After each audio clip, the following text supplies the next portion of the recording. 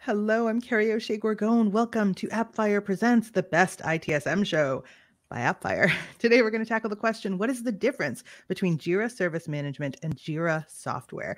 And to help us is Rachel Wright, entrepreneur, process engineer, Atlassian certified Jira administrator, author of the Jira Strategy Admin Workbook, and the ultimate guide to Jira migration. So if anybody can help us with this, Rachel can. Appfire Presents, the best ITSM show by Appfire. Rachel, help. What's the difference between Jira Service Management, JSM, and Jira Software? Well, Jira is my favorite topic, so I love talking about this stuff. Jira's been around for almost 20 years now.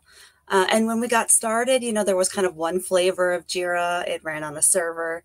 And then, about 2015, they started creating different application types. So we went from Jira Core and Jira Software. Core was renamed to Jira Work Management, and that's targeted more towards business entities of the organization.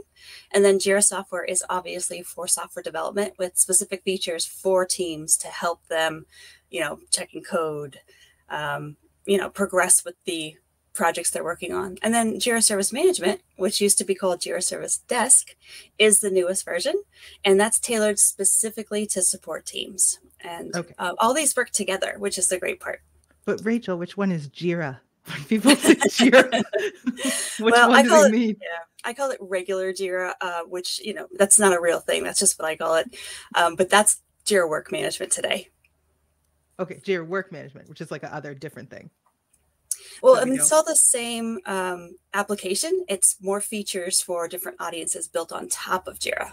Okay, so Jira Service Management, what are some of the features it has that make it specific to that audience, its audience? Absolutely. Well, the first great thing is it has a customer portal. So your non-technical users or maybe your external users can log into a very simple interface and request everything they want. They don't have to be Jira users. You don't have to license them. And they don't have to know anything about software at all. It's just like, filling out any form on the web. So that's very, very popular. Also, it integrates with Confluence as a knowledge base if you have Confluence. So sometimes users can, self-solve their problem without having to enter a support request. That's always preferable. Mm-hmm. If Absolutely. people can fix it themselves. So Right. Are there more, or that's like pretty much the distinguishing features? There's so many more. There's also great features. We have 10 minutes. So, Yeah, I know. We'll get as many as we can in. But there's great features targeted towards the support team as well. And those are the agents who fulfill the requests, or sometimes I call them the technicians. They have a different view that is specifically support related. They are in Jira. It looks like Jira, but there's some different features. Service level agreements, for example, to tell them how quickly we promised as a company we're going to resolve this issue versus that issue. Also queues, which are very similar to filters, uses JQL, but they're shared between the entire team. And then really nice, you can custom brand the emails that your customers get sent, and you can custom brand the language that's used for them too.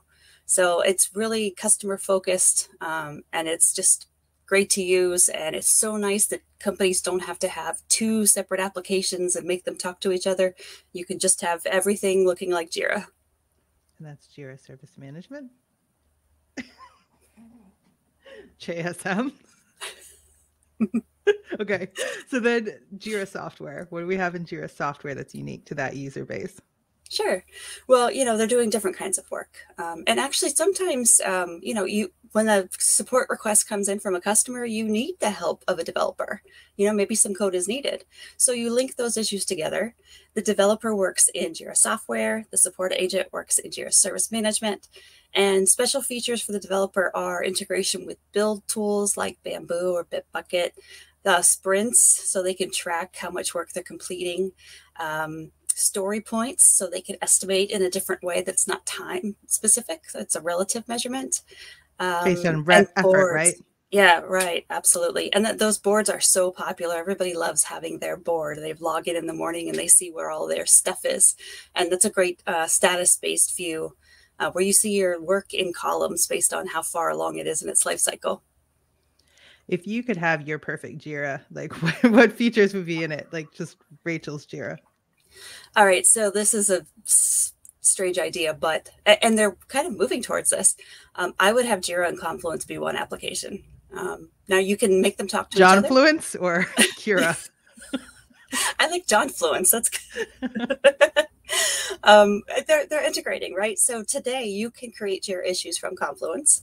You can create Confluence pages from Jira. But it's definitely a different experience. And I think it would be great if, for the technical audience, it could just be one application that's built right in natively. But that's like your wish list for the future. Yeah, never going to happen, but it's a great wish for later. So then are there other things? You mentioned there are other versions of Jira for other audiences. Can you tell us about just a couple of them? Well, sure. So we've got the 3 what I call application types. So Jira Work Management, Jira Software, Jira Service Management. And then within Cloud, we have 4 different plans that have different features. So there's the free version, Standard, Premium, and Enterprise. And then in addition to that, we have 2 other deployment types, Server, which we know has been decommissioned, but still around for a while, and Data Center. So you put those all together, and there's really a lot of options out there of how you want to use it, and what you want to do with the software in your specific situation and environment. That's before you start putting apps into it. Like Appfire obviously Right. has a lot of apps that can help you customize it and make it do things exactly like manage your SLAs, for example. Absolutely, And things like that. So, or create automations with canned responses that go out. Like there's tons you can do in addition to like the native functionality of any of these. Yeah, or chat live with the customer who's submitting the support request. That's the beauty of this whole platform and this whole ecosystem. If Jira doesn't do it natively, somebody's written an app that does it, and you can bring that in very easily. So then it's really just a question of not so much just Jira, which one's the real Jira, but like which one's the Jira for your specific team. Right. And they all work together, right? It's not like you have to have all or you can only have one. They all work together, and they're targeted towards different use cases and different teams. For example, the business view, business teams aren't doing sprints probably, and they're not estimating their work in story points. So, that stuff is not front and center for them. They have different views that are simpler and some neat and new interesting views in Cloud, like a calendar view, a timeline view. So it's really purpose built, and that's exciting to see. So it all comes down to what the end user is going to need to use this for, which is what we should all be thinking about all the time anyway. Absolutely, yeah. How to make the end user's life easier. Rachel, thank you so much for clearing that up for me. It's a silly question that I had. Thank you for explaining. I appreciate it. You're always so gracious. Rachel Wright, thank you. And this is the best ITSM show by Appfire. For more episodes, visit hub.appfire.com. We'll see you next time.